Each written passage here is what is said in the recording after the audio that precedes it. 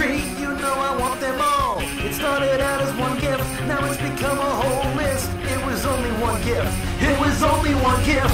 Now he's making a list, and he's checking it twice, and he's gonna find out who's been naughty or nice. Now I'm nestled in bed for my long winter's nap. Sugar plums in my head, but he sees when you sleep now, knows when you're awake now. Let it snow,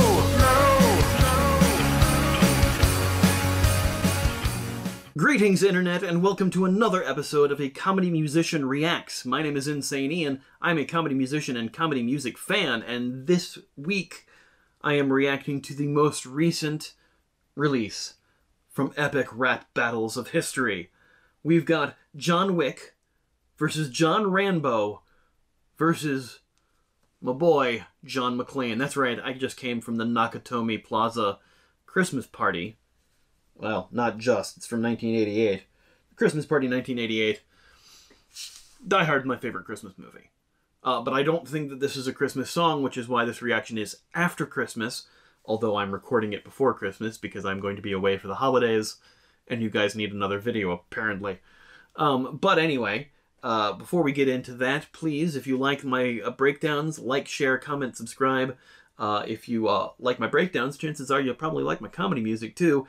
Had an example of that just before this video. I have a new album out called Illinois. It's out on Bandcamp at insaneian.bandcamp.com, but it'll also be hitting all the streaming services soon. Of course, if you really want to help support the channel and me, you can check me out at patreon.com/insaneian, where you get to see these videos early, get my music early, get your name in the end credits at the end of these videos, all sorts of other cool stuff like that. Now that all of that is out of the way, let us dive into this battle. I'm excited for this one because playing John Wick is Zach Sherwin, who has been a writer for ERB, but we haven't seen in an ERB for about 5 years now, and that's awesome. And of course, it's I just saw in the thumbnail, it's Epic Lloyd as John McClane and Nice Peter wearing a weird muscle bodysuit as Rambo. All right, we'll see how this goes. Gonna say ahead of time, obviously I have a little bit of a bias because I love Die Hard, so my money's on McClane. I also have to be honest, I have never seen John Wick. I know I'm already hearing it in the comments. I haven't seen John Wick because I have a thing about hurting animals in movies. There's a great website called doesthedogdie.com where you can look up a movie to see if you know there's a dog in the movie, if it dies in it. I can't handle it. I can't. There's something wrong with me. I know it's not real. I know it's pretend. The dog didn't really get harmed. But I think especially in John Wick, I think you actually see it. Something happened to it. So because of that, I've never watched the movie or its sequels. And I know it's a thing I have to overcome. But because of that, I haven't. So, yeah. I know of John Wick because of pop culture, but sure. Anyway, it's been 3 minutes. Let's jump into this.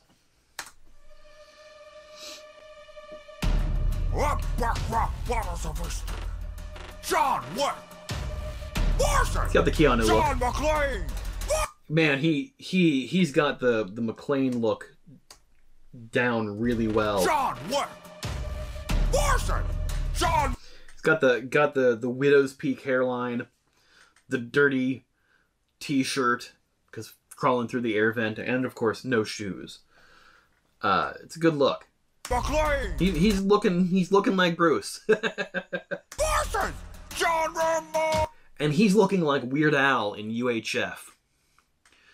Which honestly is a compliment. Because Al had that weird muscle shirt thing there too. You gotta have watch bands on the ends because the sleeves of whatever suit you're wearing are gonna stick up over where your hands are. So he's got wrist things, but and the wig is kind of Al-esque too, especially in that sequence where in UHF Al is pretending to be Rambo. It's a great parody sequence in UHF. If you haven't seen it, go see it. Oh my God! All right. Guess I'll be the one to draw first blood.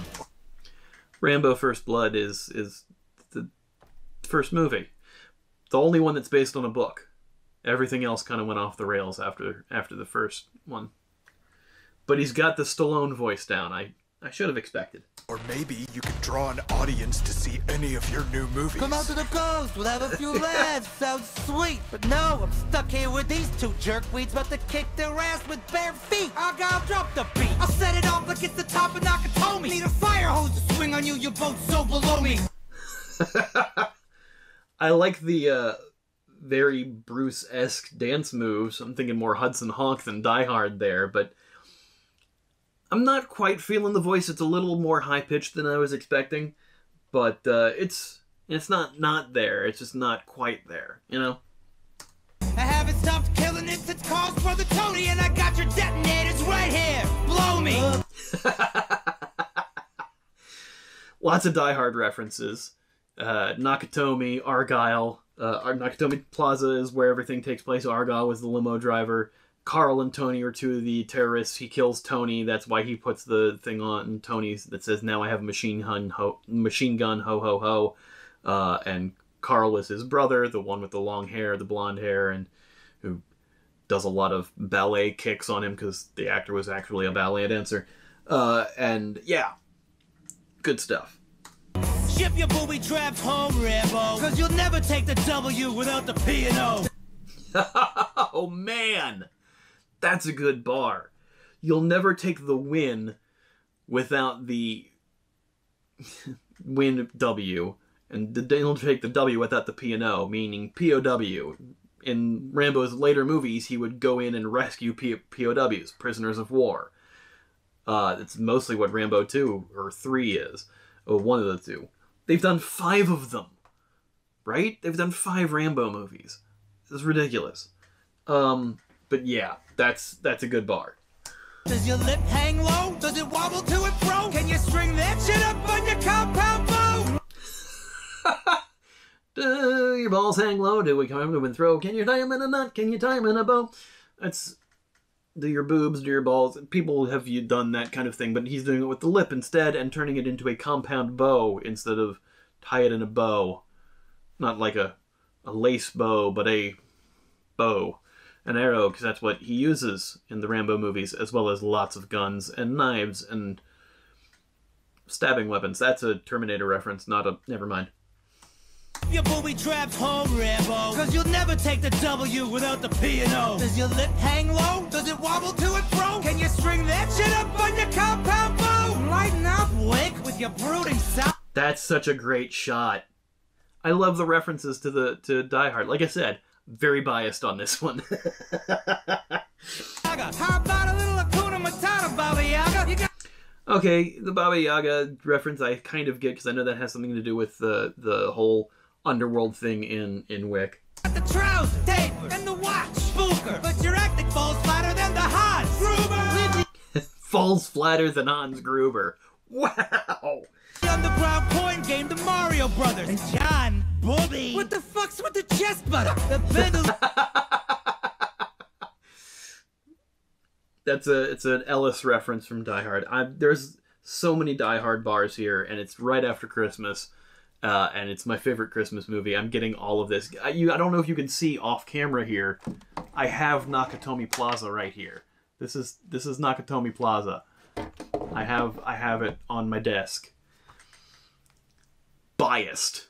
All right, whatever. Watch, spooker, but your acting falls flatter than the Hans Gruber. Leave the underground coin game, the Mario Brothers, and John Bobby. What the fuck's with the chest butter? The bandolier looks heavy as shit. I'm like this Prince ring finger, only need one clip. I've been shot with shattered glass since the late 80s. And like your late pump, I'll leave you pushing up days. Oh, low blow. Talking about the dog. See, that's gonna get Wick after you. That's gonna get Wick after you. That much I know. Less is more, boys. That's my advice. You less survival knife, you more survival wife. Oof, because she died and gave him the dog, and then they killed the dog, and that's why he got the revenge. And I understand the plot. I get the plot. It's just... And, you know, his background was all Nakatomi Rooftop, and now it's going to be all the purple and neon that we see in Wick's movie. Ooh. I'm gonna need a dinner reservation for 2. John Wick, I'm efficient and lean, a proficient professional killing machine. I dig the Keanu voice he's doing. I'm just waiting for Zach to unleash the bars because I know he will. He's one of the most prolific and verbose writers in the game. He's so good. All of his stuff is always like comes out of nowhere for people who don't expect it. But if you know Zach's stuff like I do, I'm expecting it and excited for it. He's got fantastic albums out too. If you've not heard his non-ERB stuff, go check out Zach Sherwin's non-ERB stuff. His first album was released under a stage name called MC Mr. Napkins, which is one I've not actually been able to find myself. But his stuff that he released under Zach Sherman, it's up on Bandcamp, and he also had an album out called Rap, which is a fantastic album. Go check that album out if you haven't. It's phenomenal. Underworld overachiever looking dapper as a buck, and only one of us to go 3 chapters without sucking. But Ooh, that's a trilogy burn right there. John Wick's only had 3 movies, and all 3 of them, each one has been getting better received than the last. Die Hard had their first 3 movies. Only one of us to go 3 movies without sucking. Die Hard was great. Not a lot of people like Die Hard 2 because it kind of retreaded everything of Die Hard 1. And Die Hard 3 was no longer a Christmas movie. So they kind of went into the summer. And it's a better movie. The funny thing about all the Die Hard sequels, except the last one, is that none of them were written to be Die Hard movies. The first movie is based on a book called Nothing Lasts Forever, I think. And McClane isn't even the name of the main character in it. They changed it. And it was supposed to be a sequel to, which is a sequel to a book called The Detective, which they already made into a movie starring Frank Sinatra in the late 60s, early 70s.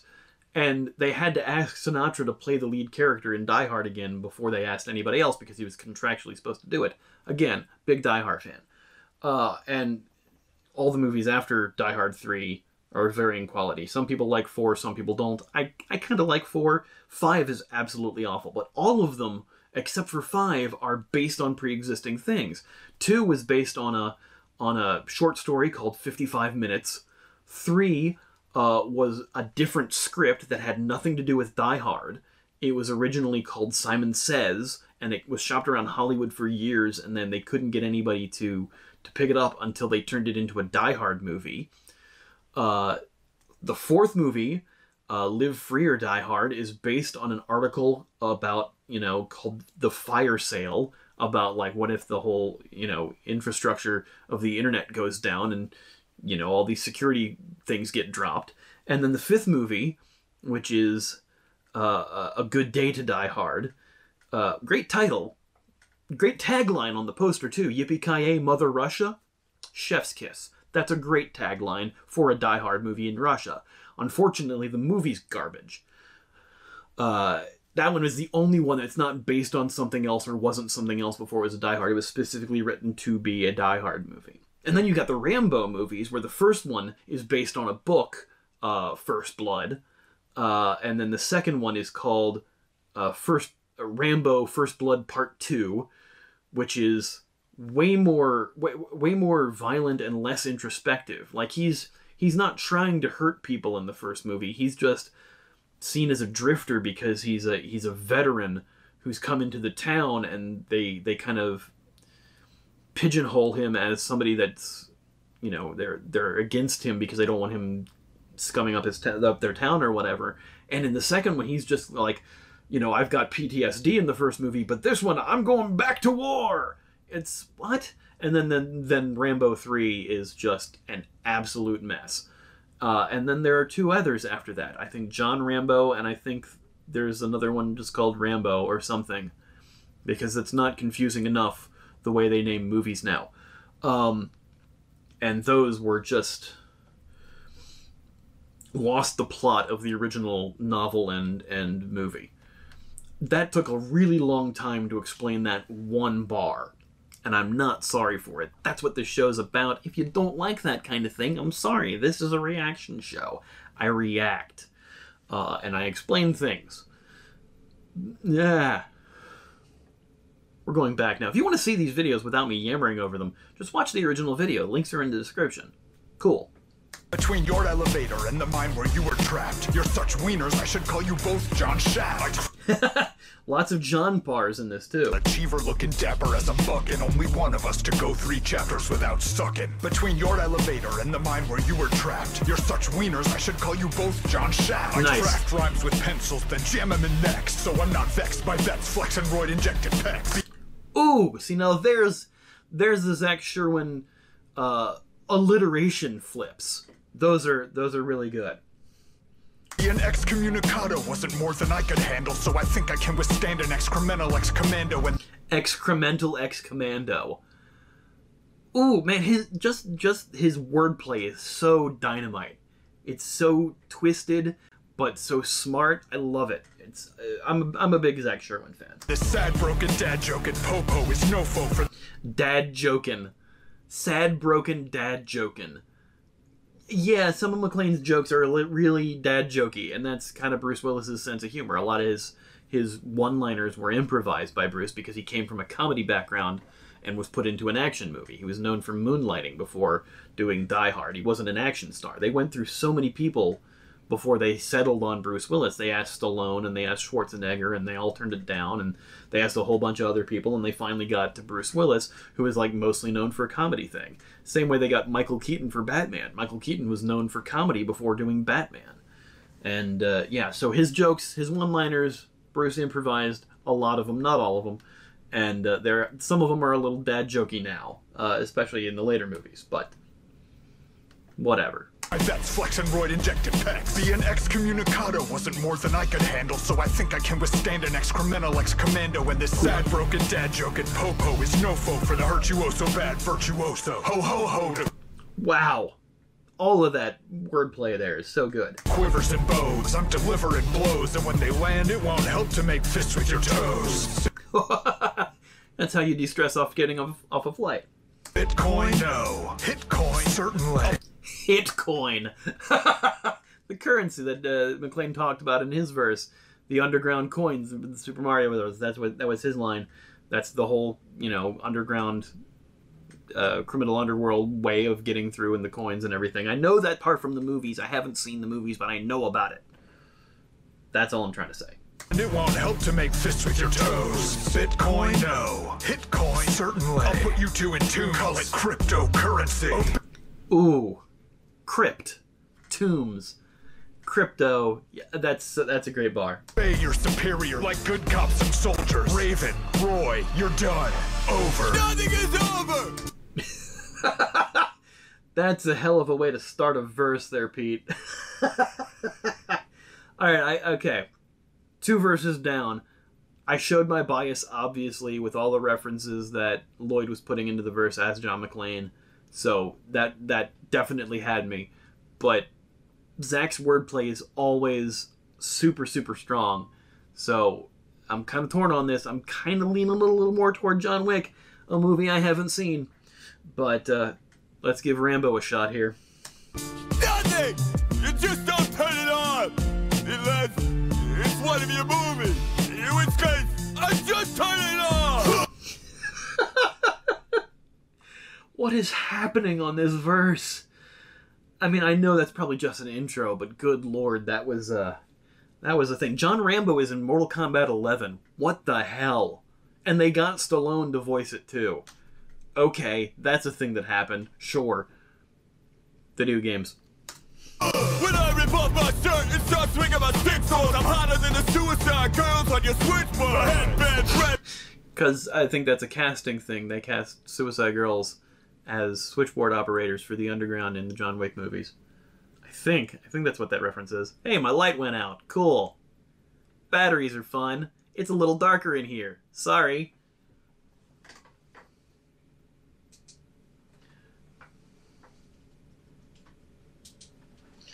There, I'm backlit. It's a thing.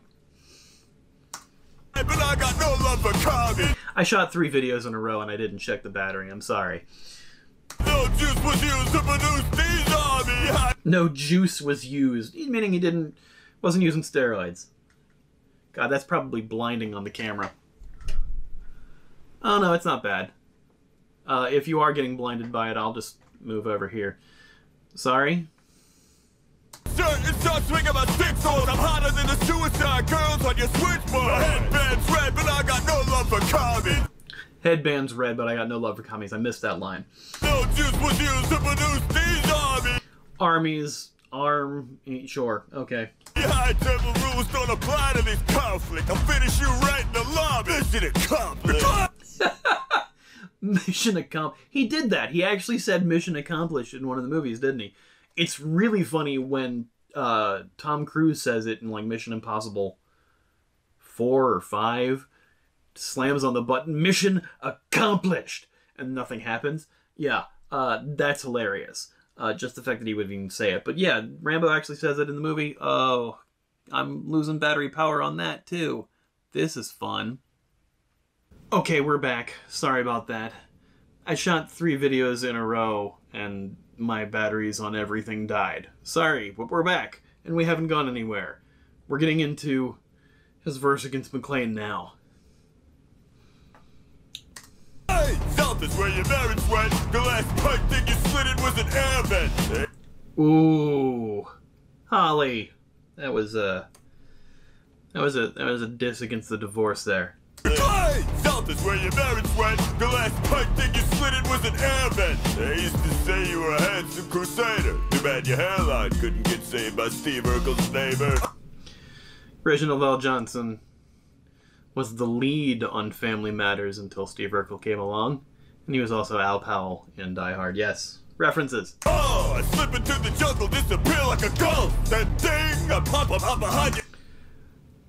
He's in the mud. It's a very Rambo and Dutch from Predator move. You're like, I seek peace, but I'm packing parabellum. I was trying to be the very best soldier boy. Soldier Boy, tell him, and somebody coming in looking like, oh god, I can't think of the actor's name who was in the Rambo movie where he's rescuing everybody. That was parodied in UHF. I think that's the second one. Yeah. I can't keep track of Rambo movies. I was trying to be the very best soldier boy. I'm blasting RPG through NYPD's guts. Simon says you can PTSD nuts. Jesus Christ, Whoa. asshole! What are you doing? This is not some Saturday morning cartoon for you to ruin. Oh, that's right. Rambo had a Saturday morning cartoon for kids. So did RoboCop. Rated R movies made for children as cartoons. The late 80s, early 90s were wild. The thing getting ruined is McClane Family Christmas. All your kids still have decent dad on their wish list. Whoa! Ooh. Rambo dropping bombs in his flows. Your pals in the Taliban help you write those. Oh, there's the thing that's a reference directly to Rambo 3. Yeah, it says thanks to the soldiers, and it's a questionable thing. I don't know the exact wording of it, but the end of Rambo 3 has a message at the end that makes you go, what now, what, huh? Yeah, that's a thing. Those were Mujahideen. There's a difference. The Taliban formed in the 90s when you fell off with a vengeance. Ooh!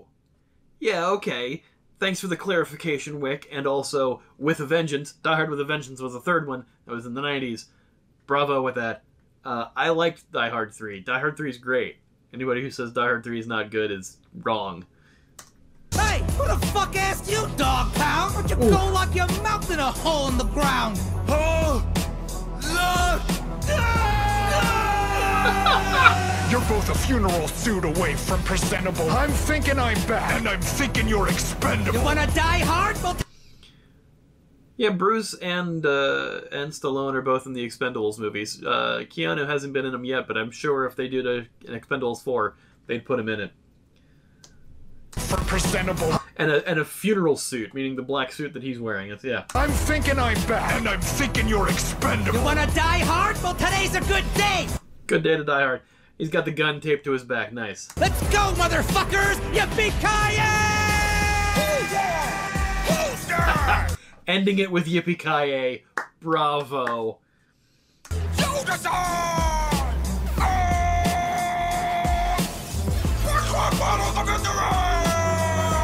Bravo.